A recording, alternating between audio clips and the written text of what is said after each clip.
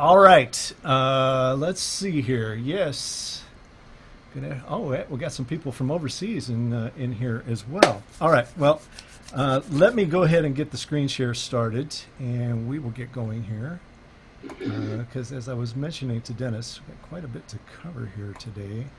You wouldn't think audience miking would be such a dense topic, but it really can be.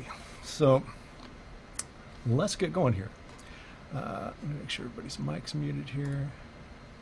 Okay, we got some more people coming in. I'll have to watch for them. All right, here we go. This is what we got. Are you ready? We're going to talk about miking audiences and ambience for live sound and for recording it right now, because as you all know, we are all recording engineers as well. So we have to take care of that in this day and age. So I'm going to get my chat windows sorted out here. Stand by. Come down here. There we go. All right, so we're going to talk about it from these angles today. Crowd or audience miking, whatever you prefer to choose to call it. We're going to talk about some of the techniques for doing it, also some of the challenges in doing it, because there are plenty. We're going to talk about ambience miking and the techniques and challenges for that as well. These two things actually go hand in hand, and many times it's actually really hard to separate the two, but they both have their role in live sound, especially in the post process. And then some considerations for post mixing. You know, I'm going to show you some ways to capture. Is somebody in there? Capture your mic positions in a really cool way, so that you can get a sense of how far they were away from the PA system or from your source, etc. Sorry, I'm going to be a little clunky here while I'm still working the door, so hang in there with me. And then we're going to obviously have some considerations for surround and all kinds of stuff like that, and object-based mixing as well. That's what OBM stands for object-based mixing, because that's when it gets really kind of tricky. You know, it's one of those things that's easy to gloss over, but boy, it gets tricky with object-based mixing for post, especially depending on how they're going to fold it down or if they're going to fold it down. So we'll cover all of that today. All right, so we got to define the miking agendas. That is really one of the most important things you can do right out of the gate, is figure out what it is you're actually trying to do with these microphones. So for audience microphones, usually audience microphones are going to be aimed directly at the audience in the near to midfield, okay? For rock and roll, we usually see them up around the stage, pointing out at the audience, things like that, right? But for ambience miking, this is almost always mid-room. Now, you know, we'll start right out here. You know, of course, there's going to be audience in the ambience mic, right? So what makes this an ambience mic versus an audience mic? And I say it's the placement of it. It is the fact that it is far out into the room, and it is actually capturing room tone into that microphone, okay? And these can be, when these are handled right, these can actually do some great things to your mix in post, especially if the mix coming out of the PA was really good, or even above average, I'll say. Do that. You can actually use a lot of this ambience microphones miking in your mixes and have it really come to life, really sound good. We're going to talk about two different kinds of capture. We're going to talk about acoustic capture, and by this I mean there really is no signal to noise problem from a PA system, right? There's no PA system involved here. This would be like capturing an orchestra or a pops thing where there is no sound reinforcement per se. So in those situations, obviously, the amount of, you know, we want to think in these terms, the kind of signal, which is audience, to noise, which would be not audience, that's going to be very high, or not really high, but much higher in the acoustic capture than it is in the other types of capture. So I'm just going to mute some people up here. If you haven't muted your mics, guys, please mute your vocal mics. All right. And lastly is electroacoustic capture. And this is the one that, you know, we're all kind of dealing with in this day and age for the most part. And in this situation, you know, you got significant challenges of audience, meaning signal, to noise PA system. PA system is almost always going to overwhelm your audience mics when the PA system is on. And in addition to it, depending on where your mics are going to be, you're going to have propagation issues into those microphones as well, meaning that PA system is going to be late into those microphones, right? So we're going to deal with a lot of that today. We're going to hopefully get you thinking a little more like a post engineer when you're actually placing these mics, because it actually helps you while you're doing your shows as well. Okay, so this is the first one we'll talk about here. Placement matters. If we're going to do mics up around these PA systems, etc., placement matters, and this distance matters. Now, I'll start by saying the distance that this is from the PA is not that big a deal. If it's 10 feet, 20 feet, 30 feet, 40 feet, honestly, I don't care. But if you have an array of microphones in this plane along the front of the stage, the goal is to try to keep them all the same distance from the PA system, right? There's nothing worse than pulling up 3 or 4 audience mics against a dry mix and having the arrival time from the PA into those audience mics all be different. It makes it where you just can't use very much of them until you can get them realigned, right? So phase is important here. And really, when you start thinking about phase here, you want to start thinking about phase. What happens if I collapse all of this down to mono or stereo? What is going to happen with all these microphones? Because I'm going to have all this different arrival time in the microphones against a single arrival time from my mix coming off the console, right? So you have all kinds of potential for time problems here, big time. All right, take note of the polar pattern, right? Both of the PA system, especially in this day and age, and the microphone, right? And use this to your advantage. You're never going to get all of the PA out of the microphone. That's just not going to happen in this day and age right now. I'm sure Isotope is working on this challenge for us to get it fixed, but not quite there yet. But, if a hypercardioid microphone works better in this situation, by all means use it to keep as much of that PA out of the microphone as you can, right? So, take note of your polar patterns, know them and know how they work, and use them to your advantage. And then finally, which we're going to touch upon here today, try to use an FFT to delay locate those microphones from the PA. I'm actually going to give you a method for doing this today where you can do it in just really, really fast time. You don't have to take a lot of your setup time during the day to do this, and it is a tremendous help when you get to post, okay? All right, so if we're talking about miking considerations for ambience, these are mics out in the building, right? Typically near the mix position. The key here, especially if you're using XY or even ORTF, is to ensure that these two distances are the same. Ensure that you are directly between these two arrays. And again, you're trying to eliminate smear, right, when we add these two microphones together. That is the ultimate goal here. So again, you can use FFT to do this and get this kind of tweaked in if you want, or you can just capture the times and leave it up to the post guy to try to sort it out. Either way, you want to pay attention to this, right? Don't just throw the microphones up and expect that you're going to get a good result in post, because I can tell you, speaking as someone who's mixed a fair amount of post, it is a challenge when you get these kind of microphones in and you have no idea where they were in the room. Really good to use XY or even ORTF here at worst. I'll fully admit I've used split pairs here, meaning where there's 10, 15, 20 feet between them.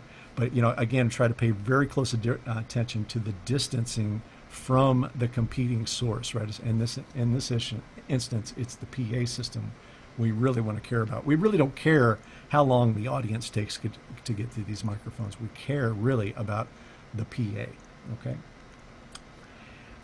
And if you're, if you're using these mics, as kind of distant audience, so keep this in mind. This would be kind of a way you could think about this. If you were using this as an ambience mic, I probably would aim it at the PA. You're going to count on the audio that's coming from that PA to add something to your mix in post. But if I want to capture distant audience, then I'm going to turn those mics around and aim them away from the PA system, get as much of the PA in the null of the microphones as I can. I'll probably use cardioid in that situation, and point them out at the audience, out at the distant audience, probably out in the corners or just inside or outside of the corners to try to get some audience in there. Is that making sense to everybody there? Just give me a thumbs up. Make sure you can hear me here. I always get nervous like this that I don't have my mic on or something. Somebody give me a thumbs up that you're actually hearing my audio. It's all good, man. Okay, good. Thank you. Dennis, I'm counting on you, man. Don't forget that. All right, so let's talk about some other miking considerations here. You know, obviously we're just talking about regular condenser mics or dynamics. I won't say it doesn't matter. Everything matters in the right context. But, I will, if I'm in post, I will take more dynamic mics over less condenser mics. What we need in post a lot of times is just more of them. So keep that in mind. For me, I was mentioning to Dennis before we started the thing today, I've been kind of using Neumann TLM 103s as a large diaphragm in audience and ambience capture for quite a few years now, combined with some Neumann shotguns, some Neumann short barrel shotguns. But I also put up this microphone as well, which is a DPA surround mic. It's a 5100 mobile surround mic. And the idea here is that you want to kind of consider a multi-channel microphone for your surround, ambience, and audience capture so that you can kind of future-proof a little bit your recordings, right? Even though we did all these single mic captures on all the Tom Petty stuff, I always did a surround capture as well. And as you're going to see here, and I didn't think what I'm going to show you, I didn't think of this till much later, but it really turned my thinking around in terms of how you could actually use this mic. So in the normal course of the day, you're going to have this aimed at the PA system with the surround mic portion of it aimed to the back of the room, right? You're going to place it kind of in the midfield. Usually this is out in the audience. Give you an example. When we did Fenway Park with Petty, just as it turned out, the front of house position was almost dead center in the stadium. It just worked out that way. And we put this thing up about 20 feet in the air, 15, 20 feet in the air, dead center of the stadium. And you should hear the recording of this microphone in that setting. It was spectacular. You could probably, nobody would ever release it, but you could do a surround release of just that microphone and it would be pretty doggone good. It was really impressive. Ryan, the guy who mixes a bunch of the live Tom Petty stuff, he was kind of freaked out by how cool that sounded.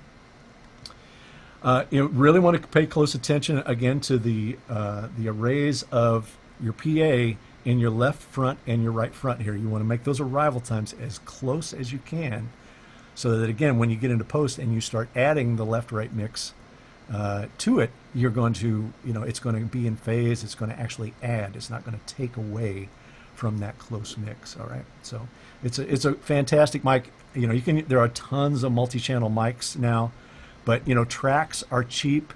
Hard drive space is cheap. Typically, for most consoles, channels are cheap. Find a way to do multi-channels capture in your multi-tracks, guys, especially if it's going to go into any kind of archive, okay? And then finally, the main reason this mic works so well in this kind of capture, whether it's ambience or audience, is that the phase response of all of the microphones, because they come from a central location, is really good. It'll collapse down to mono, just fantastic. There's hardly any cancellation in it except for up in the very, very, very top frequencies, right? Because of some offset in arrival times. But overall, it is a fantastic fold down from this kind of microphone. All right, so this is kind of what we were doing this is what I've been doing for the last few years of capture out here. So there's kind of two different agendas going on here. And this is, believe it or not, this is what I'm doing for a two-dimensional capture, right? Hey, Robert, can you make that bigger? We can hardly see that. I cannot zoom in on it, unfortunately. So but you'll get a bigger version of it here coming up, so hang in there. I just wanted to give some idea of what it looks like. What are you watching on, by the way? A 17-inch Mac. Wow, 17-inch Mac, and you can't see that? Man, it's not like super detailed, but you can zoom in just fine. Yeah. Well, just to give you... I see you, but that thing is like really tiny, like 1 inch by 2 inches up in the upper right-hand corner. Is everybody else having that happen? No. I have it as my main screen, and I can zoom in. Yeah, you should be. This should be the main part of your screen. The only thing that should be small on your screen is me. Yeah, and that's the way I'm seeing it too. So I'm gonna I got it. It was a setting in the Zoom that was backwards. copy that. Copy that. Okay. So let me get a little annotation going here, and I'll try to highlight what's happening here. I'll use some boxes. All right. So as you can kind of see here. Sorry, 1 second. Where is it? There we go. All right, so this area is the stage area, obviously, and you can see I've just shown a stereo PA system there. And that's just an array of microphones that are down there to capture the near field audience, right? And this is and don't be fooled by this a little bit. It's not like 3 microphones are spaced out like this here.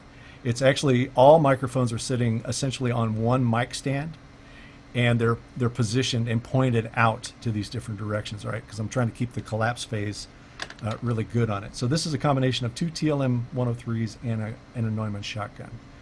All right, so that's happening on both sides of the stage, and that would be considered my near field audience. Okay? And then this pair of mics, this is an XY set out there, that is considered ambience, right? That is aimed at the PA system. Notice the red side is pointing to the red side, the blue side is pointing to the blue side. And then on top of it, I've got some far field audience in there. So now the thing that should be apparent to you readily is, yes, there's going to be different arrival times from the PA system into all of those microphones. So we are going to have to deal with that in post, no doubt about it, if we want to use a lot of those microphones or pick and choose when we use them. Maybe I don't have the far field audience in the mix at all, unless there's a big applause or there's a big moment in a song or something where I want to really charge the audience up into the mix, right? But again, arrival time from the PA system and spacing of this is a lot more critical than I see most people handle it. Okay. Let's see here. 1 second. Let me clear that out. So this is kind of what I started thinking about with the ambience mic or the surround mic. If you don't know it, I'll just say it. On Petty, we actually had an LCR PA system. So I always had the LCR portion of the microphone aimed at the PA system, and it was considered ambience, right? And then the rear portion of the microphone was doing the far field audience and the back of the hall. And this works fine. This works, really great in that setting for sure, especially if you're going to mix in 5.1 in anything in post. If I was going to be doing anything for video, for sure, I would absolutely be capturing this mic in this manner. But if I was just doing it for stereo, if I knew the post piece of it was just going to be for stereo, I actually might consider this, right?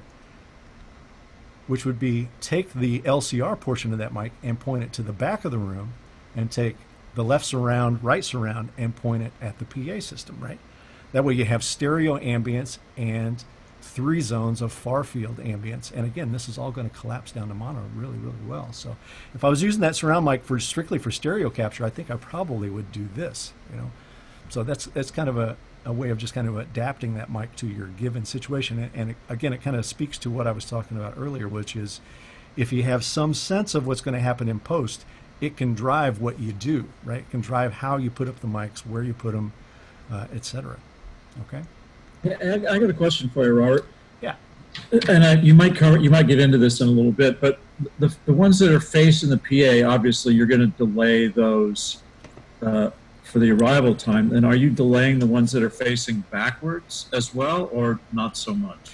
In the situation you're looking at right here, I probably would only delay the front ones, right? The ones that are facing the PA. And again, you kind of have the choice, especially if you have other audience mics up, of whether you want to delay that pair of mics or not. Because, having that little bit of echo in there and having it kind of down in your mix will give a much bigger sense of depth to your mix. It'll sound like it was recorded in a much bigger place, right? So, it's not a given that I'm going to take those mics and absolutely delay them right back to the PA. I might. I definitely would if those were the only 2 mics that I had for audience and ambience. But if I've got near field audience and far field ambience, I may not necessarily delay that all the way back to the PA. I may shorten it up a little bit, try to clean it up a Copy little that. bit. No, You follow me great. there? Thanks. Yep, absolutely. Thanks. All right, so here's kind of what I try to get a sense of what we actually do in post here and try to visualize this to some degree here. So this is kind of what I came up with. So when you're in the studio, you're kind of looking at the venue backwards, right? Forget what left and right are, whether they're left or right, but just think in terms of time here. You know, obviously the first thing that's going to come out of the speakers is the close mics that you've recorded, those close tracks. And then the next thing that is going to hit your ears is the near audience, right? And all of its PA bleed in it. It's going to come up, 10, 15, 20, 25, 30, 35 milliseconds late, depending on, your placement and the size of the venue. And then later on, these other microphones are going to start to show up there as well, right? You kind of get a sense of them all being in there. So obviously, if you just turned all of these on and turned them up, it's going to be a mess, right? It's going to sound very messy. And what we end up having happen in post a lot, right? I can almost hear it on the records that didn't really effectively deal with this or weren't able to deal with it, because what ends up happening is the audience mics gets pushed very far down, right? Because it's kind of disruptive to what you're trying to create mix-wise. It becomes destructive to it. So the other piece of it is if you have somebody that's going to do overdubs, right, on their recording, well, now you've got conflicting audio in the PA audio that is coming into those microphones and the close mic'd or the console audio. Now you might have a console vocal track that will not sound like the vocal that is in your ambience and audience mics. And more often than not, when people resort to doing that, they just end up pushing the audience mics farther and farther and farther away, and the whole thing ends up being kind of dry and uneventful. That's, not to go on the crusade here, but that's, to me, is why, archiving and multi-track night after night after night is so important to kind of the legacy of music, because you can capture the actual performances without need for a lot of overdubs. You just got to go find the one that was the one, Whereas, 30 years ago, you might only record 2 or 3 shows on the tour. So those were going to be the recordings, regardless of how good they were, right? So in this situation, all of this stuff is going to collapse down to I call it a flattened mix. I think of it almost like Photoshop here, where you're going to flatten down this thing, and the arrival times of these things are important to get them right, because you're going to create kind of a 2D space. And believe it or not, it's 2D. X-axis left to right, Y-axis, meaning the height, is 0, always 0. So it's still 2D, we just don't have any Y-axis here. And we definitely don't have any Z-axis in a stereo mix, right? Okay? So here's an example of it. These are the actual tracks you're going to listen to today. So if you notice, and up at the top, that's actually a bass drum, believe it or not, but it's working from a stem mix of drums. So it comes across as 2 kick drums. It's a kick drum left and right. So that's a bass drum, and here you see distant ambient mics. Get this out so you can read. Oops, sorry. So let me just annotate a little.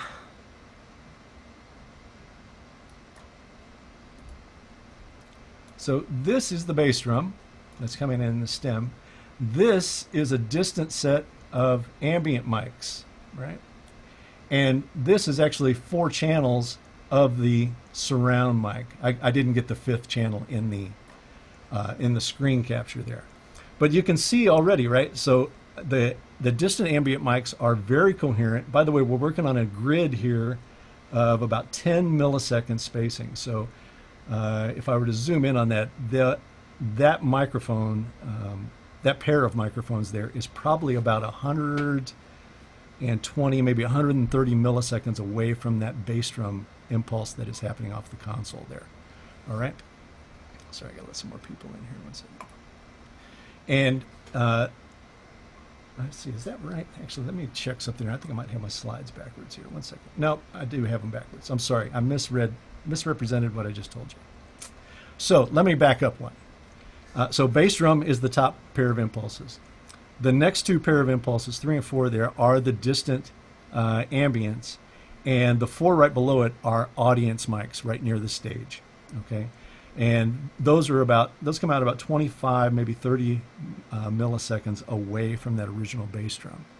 Now, keep in mind, this is why I try to get people to do this accurately, is that you can't just kind of put up the microphone in this day and age underneath the PA, look up and go, that's about 20 feet, right? Because there may be latency in the PA drive. So compared to the dry mics on your console, by the time they get through the PA system drive, out of your console through the PA system drive, you might have another 10, 15 milliseconds on it. In my case, I probably added another 17, 18 milliseconds total to it in its throughput by the time it got out of the PA system. So the audio arriving at those microphones is actually kind of late, right? So you can't, especially in the digital age, you can't just use sightline distance to get it. You can use the sightline distance to get the distancing accurate microphone to microphone, but in terms of logging it for the post guy, that's going to be troublesome. You're probably going to give some inaccurate information there. Okay? You following that there? Kind of see that there? So let's take a look at the surround mic against the bass drum, and I'm going to let you hear this in a minute so you get a real sense of it. So what you see here is the top the top track there is actually the vocal mic. Okay, and then the 2 impulses are the bass drum again coming out of the stem, and then look how coherent that is in that surround mic. Right? I mean, that's just perfectly coherent there. You can still see a little bit of offset in those peaks. But, that's going to collapse together really, really good. So, all 5 of the channels there are going to do great in fold down. Okay? All right, so let's see, where are we here? Not quite there yet. So let's have a listen to this. Let's see if I can do this. It was kind of tricky setting up all the simulations here today, so... All right, so you guys are going to have to give me a read on volume here. Let's see, I've got that. Let me just do a little test. That's that. That's that. That's that. Okay. All right, you should hear a bass drum here. Do you hear that? Okay, so believe it or not, that was the dry bass drum. Because I add some room simulation to it just coming off the console. All right, so I'm going to let you hear each one of these a little bit, and then we'll hear them all together. So that was the dry bass drum. Here is just the stage ambience, or stage audience.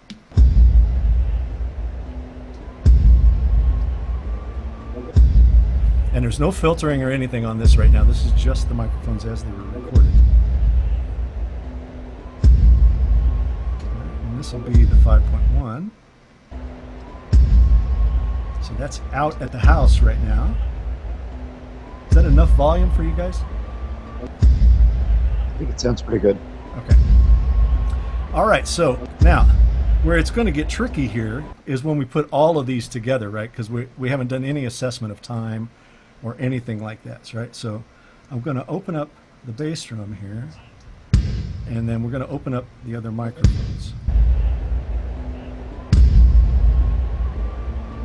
And here come the surrounds.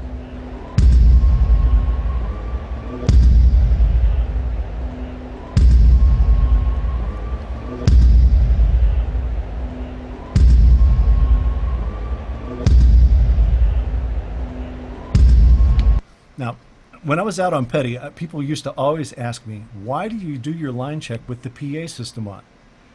This is why, right? I'm giving that post engineer a fantastic impulse to realign these microphones if he needs to do it, right? I mean, you're looking at him on screen right now, so he could actually just go into Pro Tools and do it. He wouldn't really have to do a lot to do it, but if you want really accurate times, I'm going to show you a way to get it. But you can see that you would not be able to use very much of those microphones all together, right? I mean, if we went to, let me see if I can get here for a second.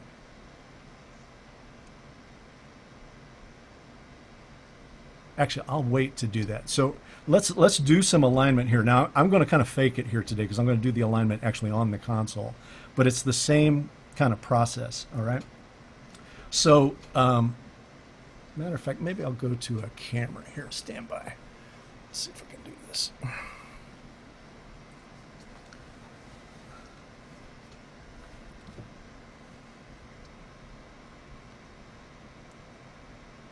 Come on, Mr. Camera. Play along today.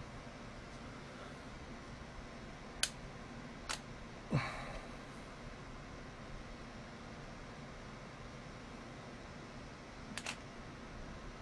he comes. Come on.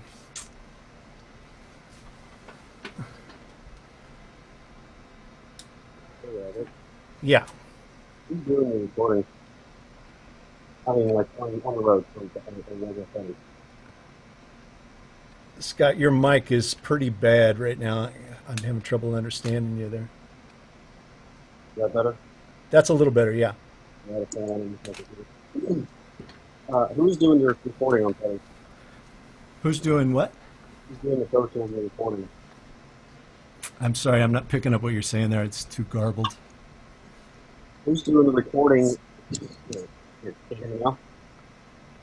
This was, I'm assuming you're asking who was doing the recording? Who's doing the recording on Teddy?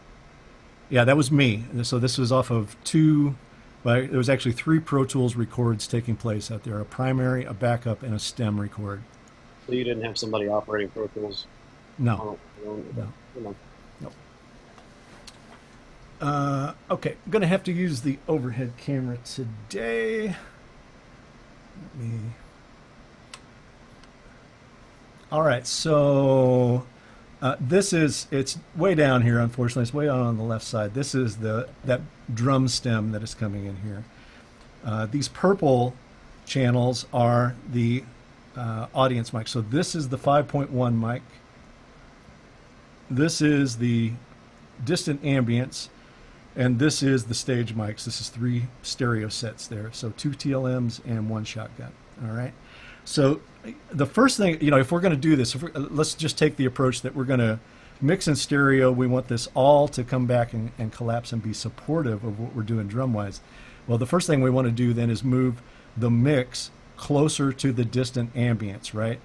The mix you're going to be creating is going to be arriving first, so we can push it back in time to get it with the ambience, right? All right, with that surround. So I'm going to turn off the stage for a second. So here we have just the ambience, or the 5.1 and the distant ambience. We got the bass drum. So I've got it set up like this. When you see these lights start flashing, that means the delay time is in for the music to push it back to the surround mic, okay? So I'm just going to do it while it's rolling so you'll be able to hear it, okay? You can clearly hear the echo in there, right?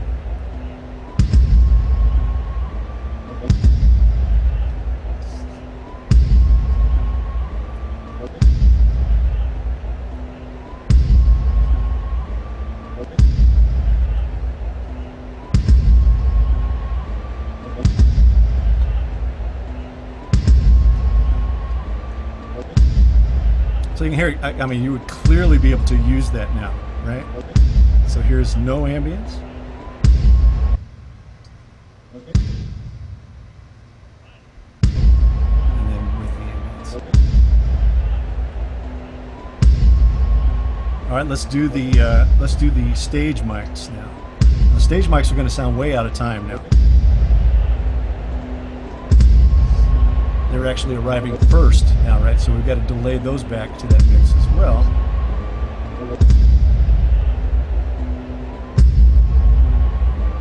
And now you can hear the entire room tone start to add up there, right? Now, granted, we would probably high pass all of these microphones for certain. Let's try to settle that down a little bit. Let's see if I can do this here. Just throwing some high pass filters here.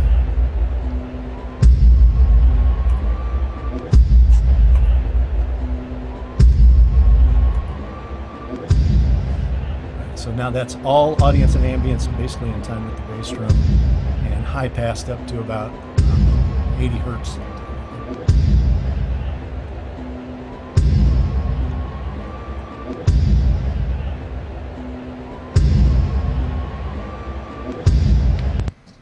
Okay, so, you know, as you can tell, that's very usable once we do that, right? I'm going to actually give you some examples of it with all of the music playing here as well in just a second so you can get a real sense of it, okay? Quick question, Robert. Yeah. Only 80 hertz? Well, maybe more, but, you know, the thing is, Gear, when you get these things actually in time, they can actually help your mix, right? So, you know, I'm not near as heavy-handed on it when I do that. I might want to leave some of that bottom end in there. I mean, it can sound great on your mix. Really, it comes down to, is it destroying the intelligibility of the bass guitar?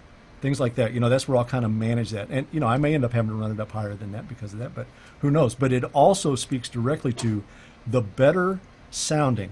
The more clarity there is in that PA mix, the more you'll be able to use it in post. If it's terribly out of balance in terms of frequency and instrument content, it's just really hard to use those microphones anytime other than when it's just audience coming into them, right? Good, thank you. Sure. All right, let's see, where do we go next? Actually, let's go listen to some music with that in and out. I'll throw up the rest of the band here, try to get something. Keep in mind, this is just stem mixes, so be nice to me now. Let's see here. So that's out. Let's see what we got here.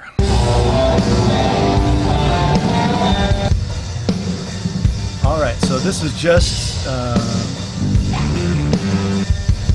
I'll just do the guitar and the drums for now, just to highlight this.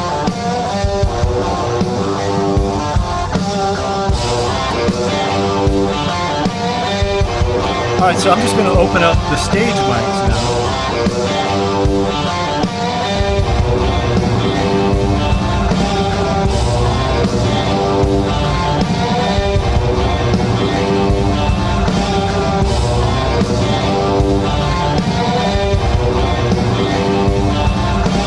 All right, I'm going to close those down and open up just the surround mic, just the long distance ambience.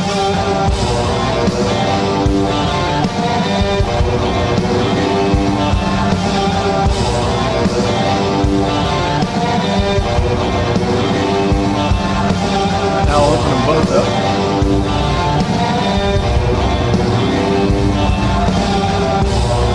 Alright, now I'm going to put our delay times in.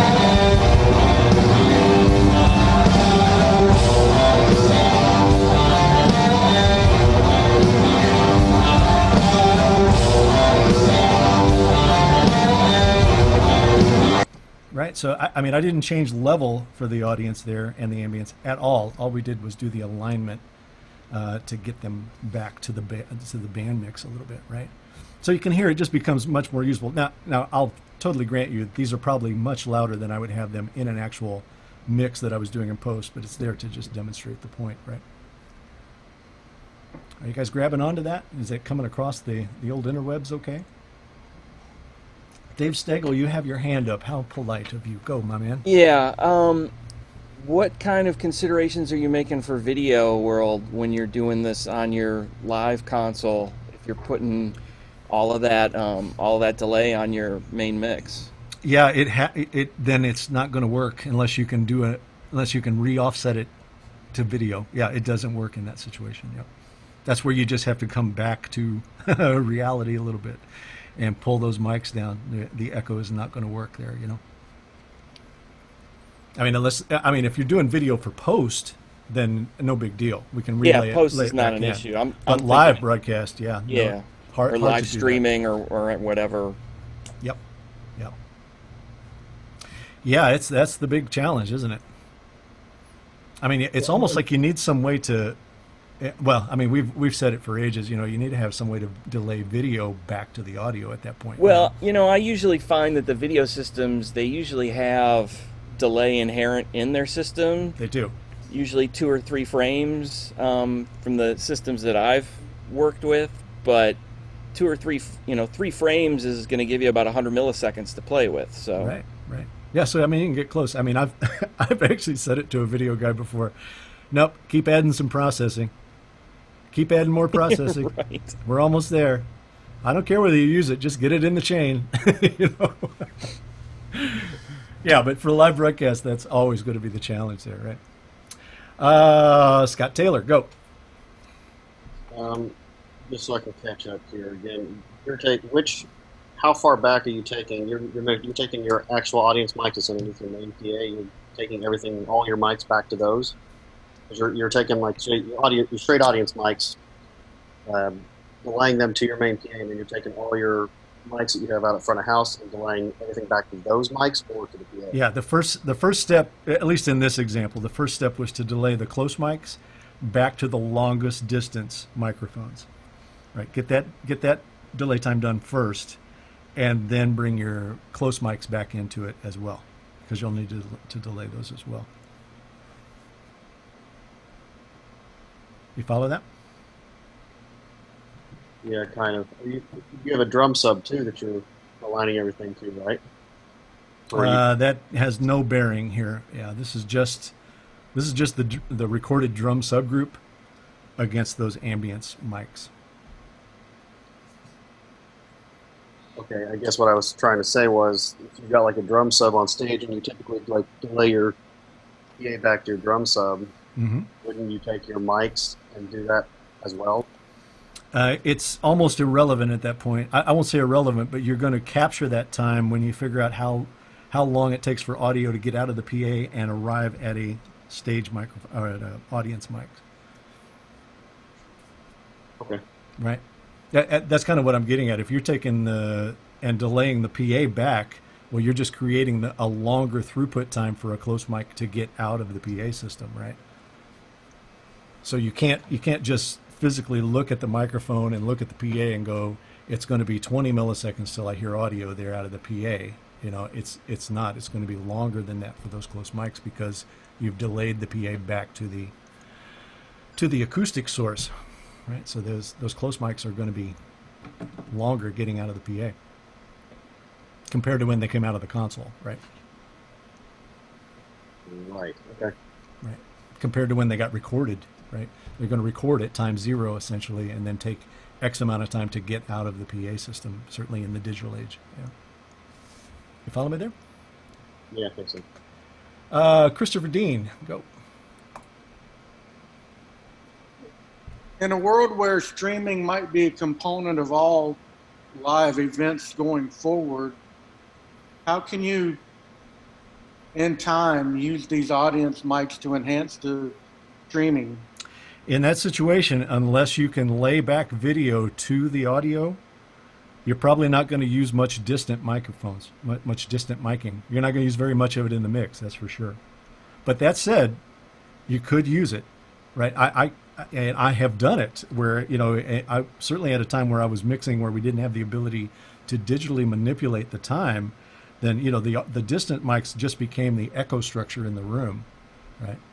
So, yeah, I mean, I would still use them, but just not very prominently. Otherwise, it's just going to make it an echo fest in your mix, right?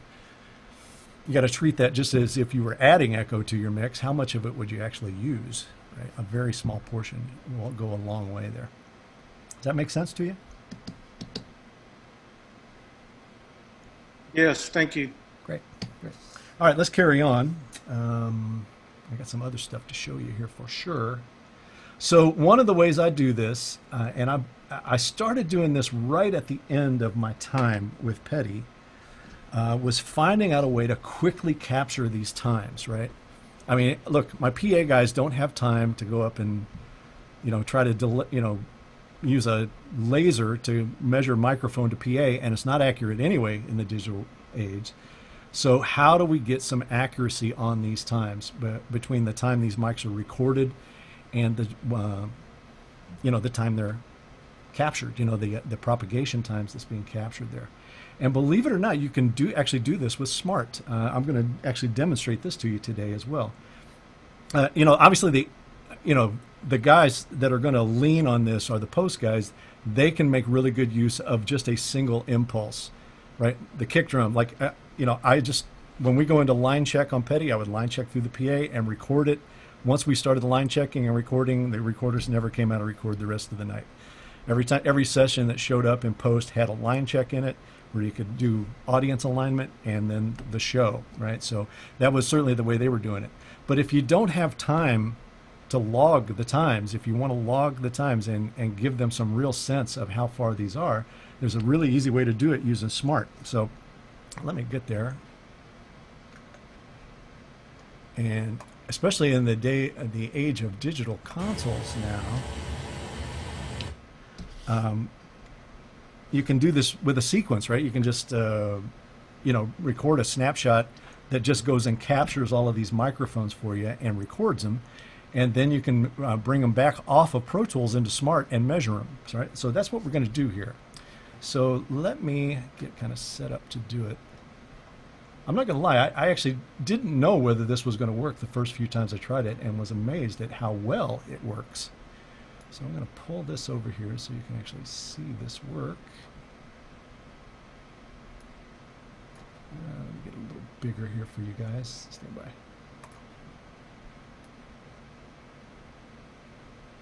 Do this. You guys can see those screens, right? There's that Pro Tools screen and the Smart screen.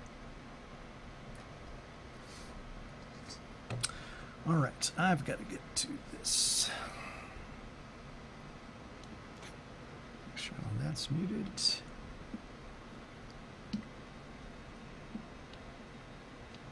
All right, so this might get a little squirrely sounding here because you're going to hear audio coming out of a PA system here that I have in the room while we're doing this capture. Okay, so hang in there with me.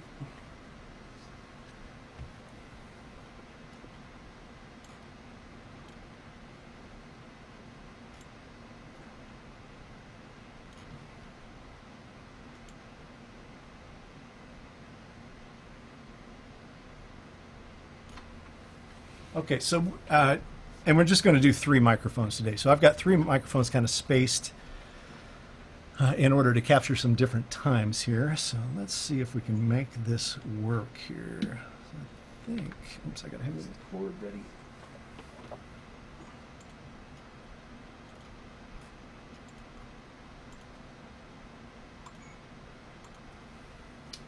So the key to doing this, obviously, is that you want to record your reference noise at the same time. Notice I got 4 tracks there.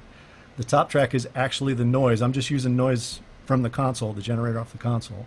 So you want to record that noise, and then you want to record that noise arriving at the microphones from the PA system, okay? So here we go. Let's see how we do here. Let's see if my sequence works. Oops. Sorry, I blew it. Stand by for me. All right, here we go. I'm going to put this in record. Actually, I'm going to stop that and undo it. 1 second for me, guys.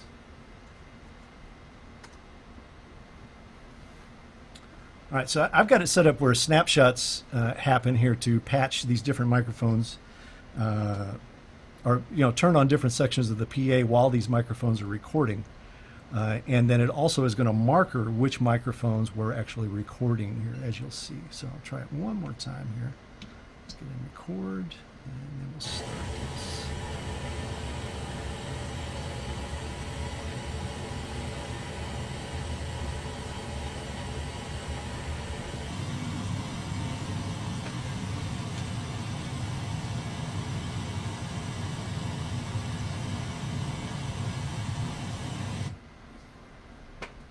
Okay, so just like that, I've captured these 3 microphones. That could be 10 microphones, 12 microphones, and you could do it in about 20, 30 seconds, depending on how much you want to capture. Now, the cool part is what happens in playback, right? So I'm just going to go highlight one of these areas, and remember, there's markers in this, so that helps you do this.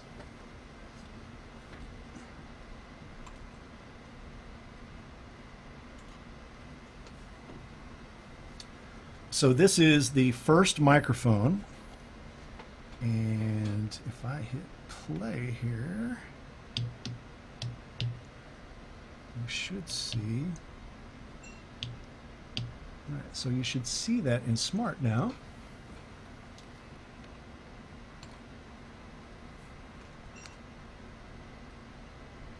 And all we have to do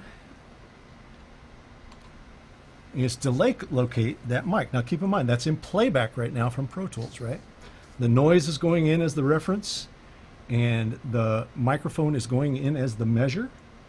And it's telling me that that microphone is 40.10 milliseconds from the electroacoustic source.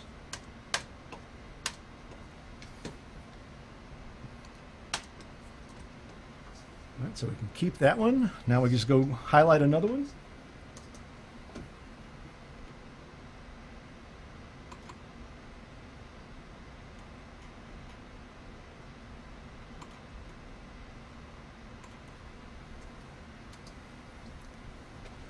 All right, this time we're going to go do, oops, you aren't going there.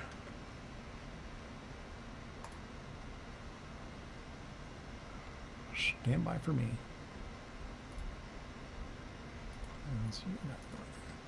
There we go.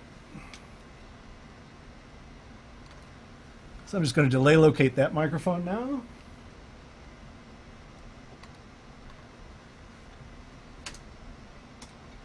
Save it. And then we can do the third one as well.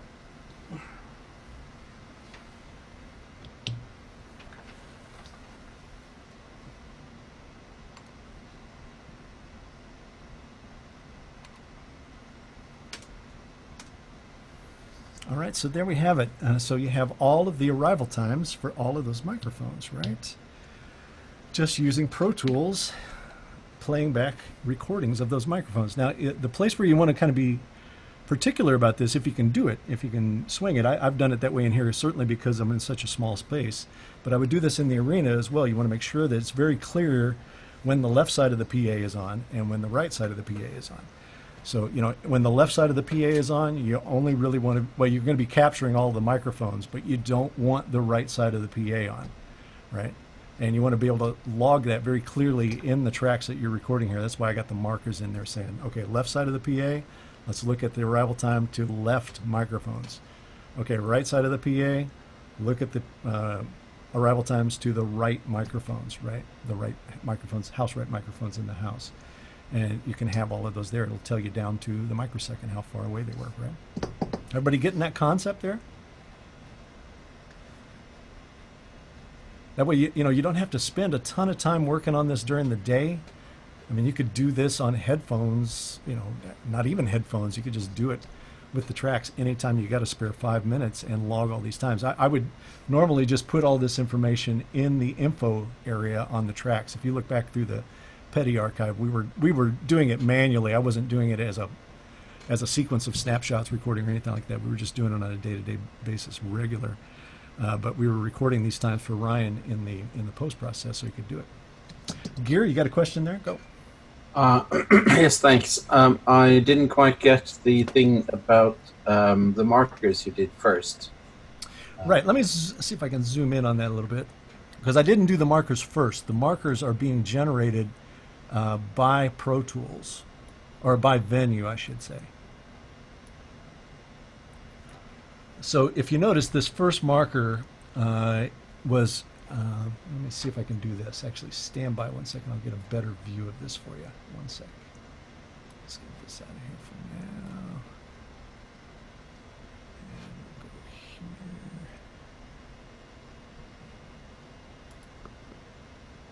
Come on, play nice.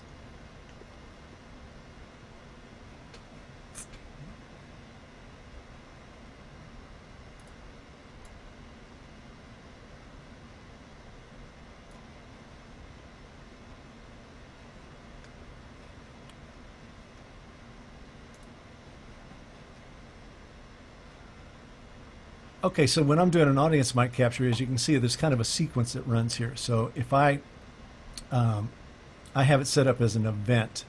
So capture audience mics is my event. When I press function switch 25, it's going to recall these 3 snapshots right now. It's going to recall snapshot left audience ambience mics. When that snapshot is recalled, the left PA system is going to be on. When I capture right, the right PA system is going to be on. And then the final one is to stop the capture, right? And in that process, all of those microphones are being recorded at the same time. But the thing that happens along with it is I have a marker being sent out for every one of those recalls, right? So when I recall left, it actually puts a marker in there, which I'll try to get it back for you here now. I can get the Pro Tools window back. Let's see here, one sec for me.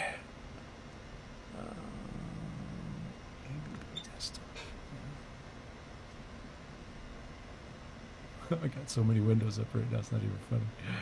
Oh, there it is. So notice that those marker names match these 3 snapshot recalls, right? Marker, marker. And that makes it very easy to just select a piece of audio. Like if I click here and then shift select the next marker, it will grab just the left PA system, right?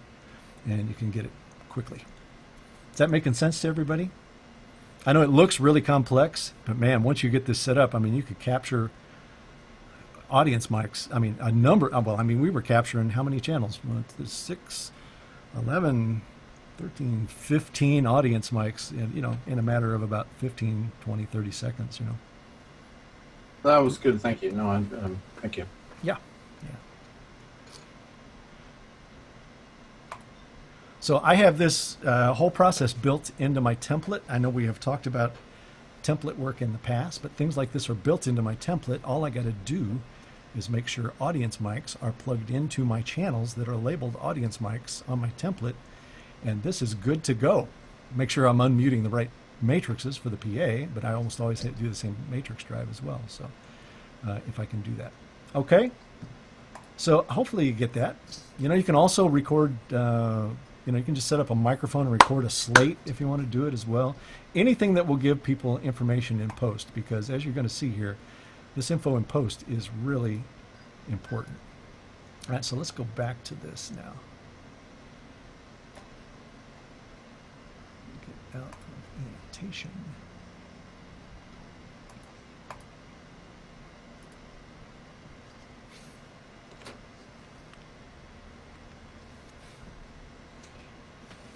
I'll leave that up in case you guys want to screen capture that. Okay, so let's take a look now at some of the challenges in post, all right, because this is where it gets really interesting. So electroacoustic and acoustic challenges here. So now we're moving into a little bit of 3D audio, right, where we have audio that's going to happen behind us. We're kind of incorporating the Z-axis now. So in 5.1, we actually, in this situation, you wouldn't want to collapse these down. You're going to want to leave that 5.1 mic kind of in the listener's position, right? And the thing with electroacoustic capture that we're always battling is that the PA system is always in these microphones, right? So, unlike in the flattened version of stereo, where we might just run up audience when we need it to create excitement, in a surround capture like this, where we're going to go into post and present something in surround, maybe it's for video, most likely it's for video, we're not going to be turning up and down that 5.1 mic, right? We're going to try to find a position for it that works, that we can leave on. Now, we might take the front half of it, the LCR portion of it, and delay back to that a little bit. That might make some sense there. And that way you still have the rear surround propagation times in play. I would be inclined to do that most likely. But in these situations where you have a 5.1 bed and then you're trying to support it with other microphones, it can get really dicey in terms of phase, especially if you don't know those arrival times at those microphones. I'm telling you, it's the key that unlocks everything.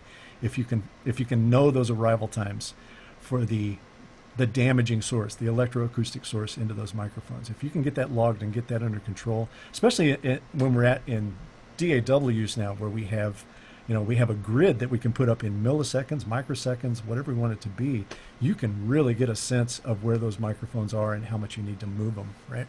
Especially if you know where to look in the first place.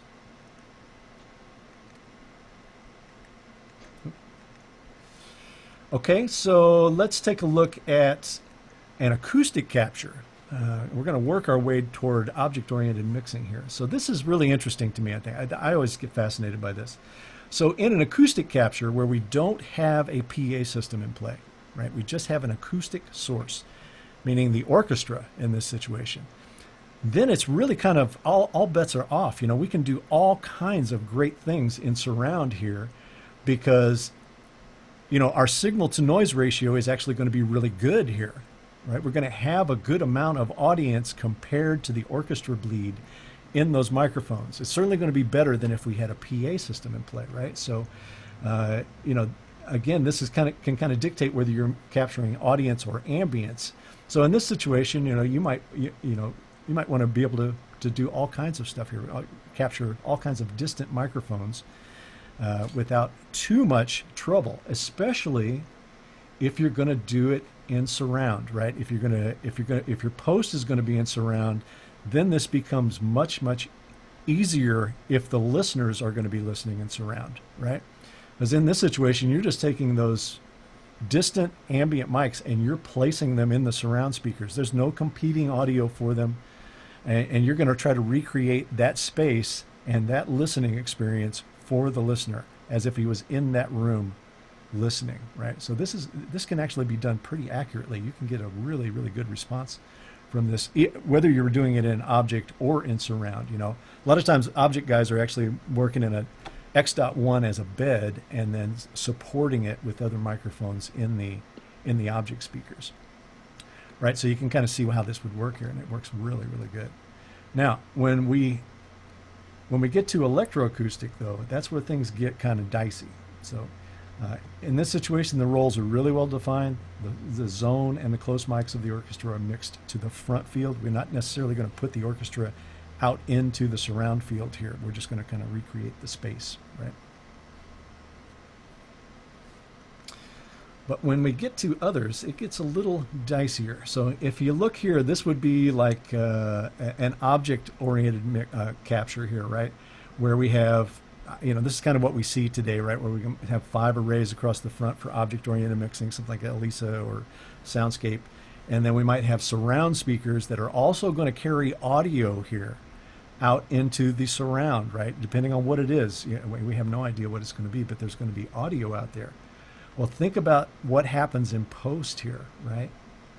All the audio delivered from the speakers ends up in the ambience mics, right? Now, the collapse of all those microphones is really a problem, right? If we're going to take this down to mono or stereo, man, you got some challenges for sure. So, you know, depending on how the DSP does the fold down of this, where you could subtract elements from it, because you certainly would want to subtract some of these microphone elements from it if you're going to fold this down to mono or stereo. This becomes a problem, right? It's a big deal. And I don't think we have all the answers for this yet. We certainly don't see some of the trouble coming here. Because here's the thing that's really important, right? When the show happened, if there was audio coming out of the surround, maybe it's a violin part, maybe it's a keyboard part, who cares what it is. There needs to be a coordinate with it, right? We need to know where it came out in the performance when we're in post, right? So I'll try to annotate an example here just to drive home the point, as they say. So let's say during the performance, there's audio happening out of this speaker and, you know, obviously arriving in all of the audience mics as well. Well, if we get to post and we're just listening to it as a track there, we have no idea that it came out of that location, right? We would need to kind of know that if we're going to recreate that experience for the listener who is sitting in the middle of that room. That there needs to be coordinate information with that. And I think over time it's going to end up as metadata in the from the DSP devices to record with the tracks, where we need to record data as well as the audio, right? Fred, you got a question there? What if you were to attach the mics to the speakers and get the sound from the speaker's perspective?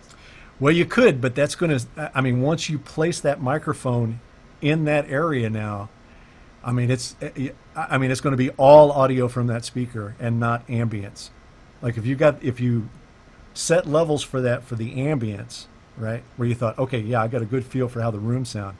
As soon as the audio shows up out of that speaker, it's going to be absolutely overdriving that microphone.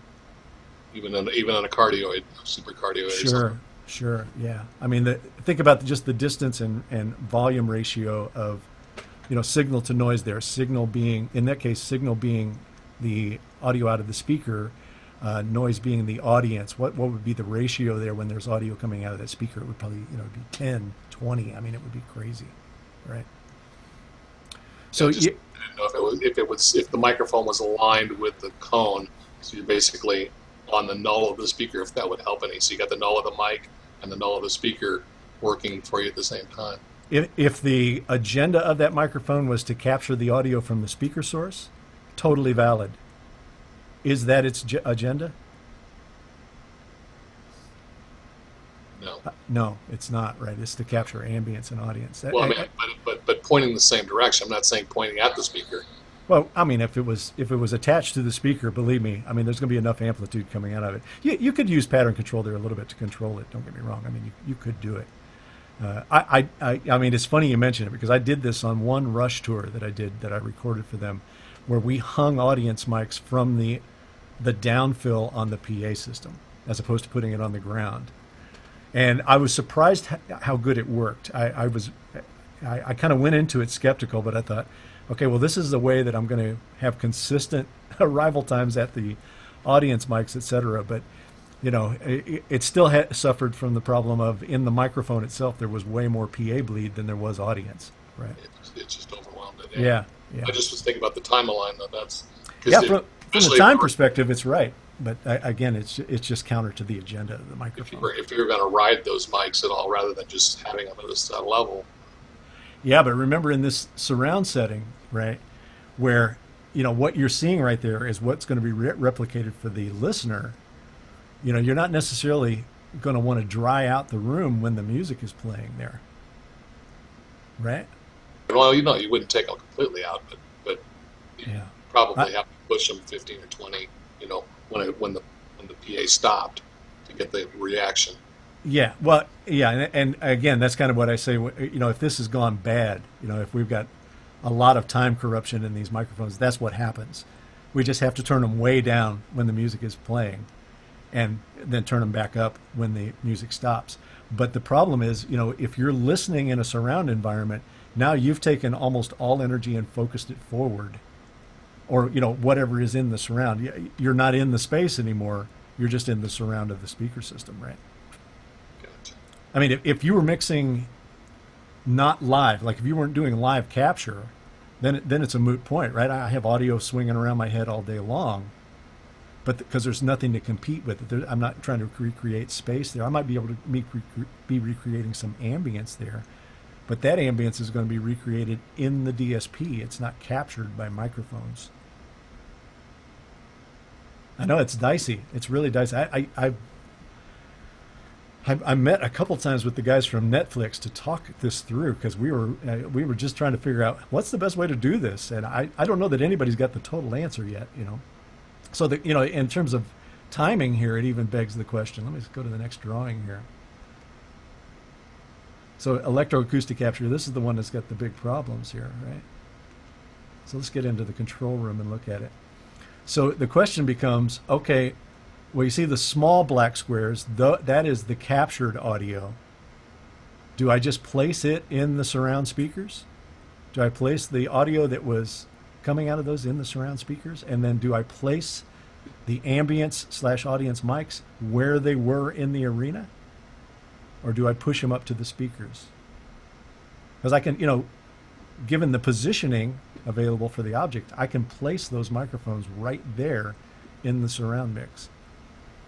But it's an awful lot of echo going on in there,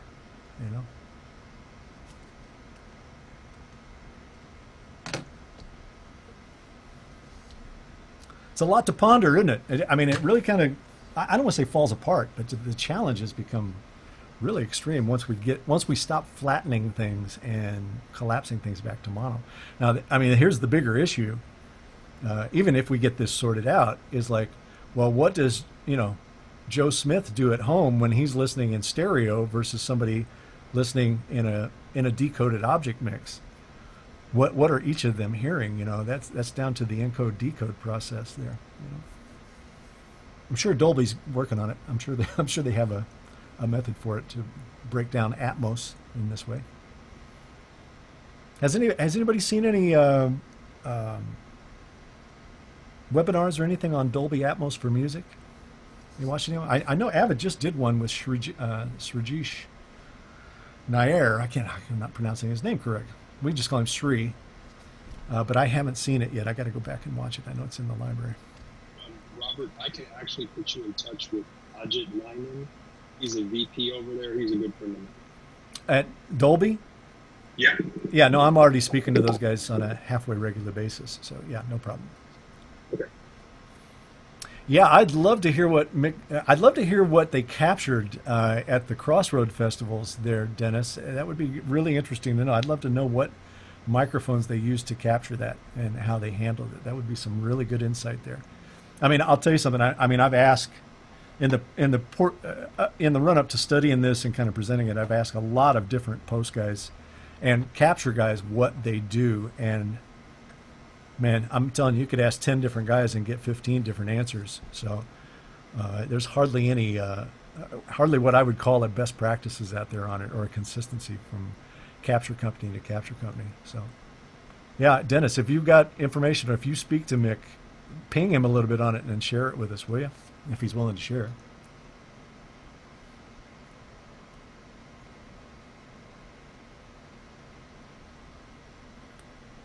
Yeah, it's captured by Guy. Yeah, that'd be good to know. Those guys do great work, so why not? Let's find out what they're doing there. That would be really good to know. All right. Well, we're at an hour 20 here. Let's see where we are here. So let's just, even though I said there are no best practices, I thought I would just put together a set for you anyway. So let me just do that, and then we can chat this out if you want. So if you're archiving, you need to be providing crowd recordings, etc. for the mixes. Yeah, I mean, you just have to do it. And I think any post guy would tell you, more mics are better than fewer mics. Give me more choices, especially in this day and age where, like I said, we're track heavy, we're track rich, we're hard drive space rich. It's just not a problem. Better to have choices in post than not enough choices. I have a tendency to try to use, you can use combinations of small, large, and shotgun, but I think try to be consistent with it. I tried to use all large diaphragm kind of offset by some shotguns. I tried to keep the manufacturers consistent, tried to keep the models consistent, etc. So, for given agendas, try to use at least the same manufacturer and the same mics. Klaus, I can make these slides available in a PDF to you guys. They won't have the automation in them, but you guys can, I'll put them up on the website there, okay?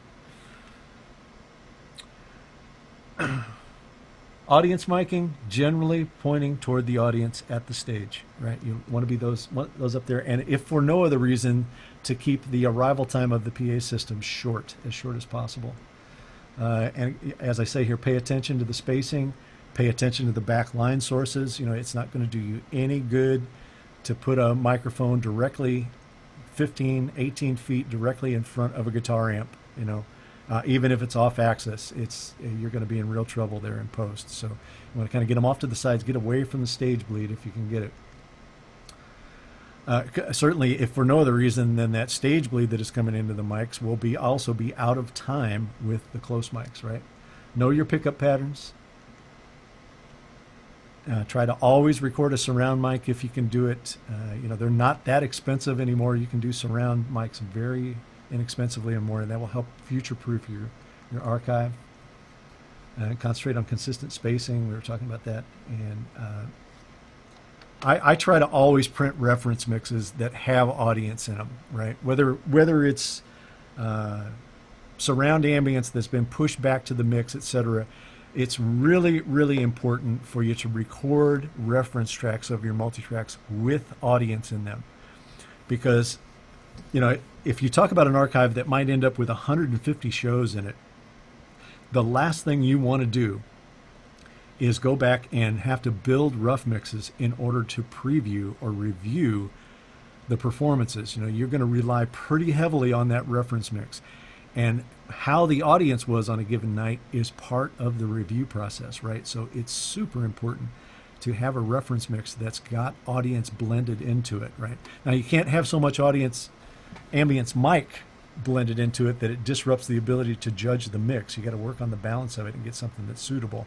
But don't just post up a dry mix and have that be what you're going to reference to decide which performances you're going to keep and use, right? Because, you know, Murphy's Law dictates that the performance you loved is the one that has the worst crowd on it, right? So, you know, then you end up kind of going into a sweetening mindset of saying, well, let's put some phony crowd in there to kind of juice things up. I've gotten to the point in my life now where I feel like I can pick those out of a lineup, no problem. As soon as I'm listening to a live show, I can kind of go, that's a canned audience there. That is not the real thing. You know, you do it enough, you can start to pick out the hallmarks of it. All right, so that's what we got in the lab today for audience and ambience miking. I hope that was thought-provoking at best. What do you think, guys? Is this going to change how you kind of do things? Have you kind of had any epiphanies here?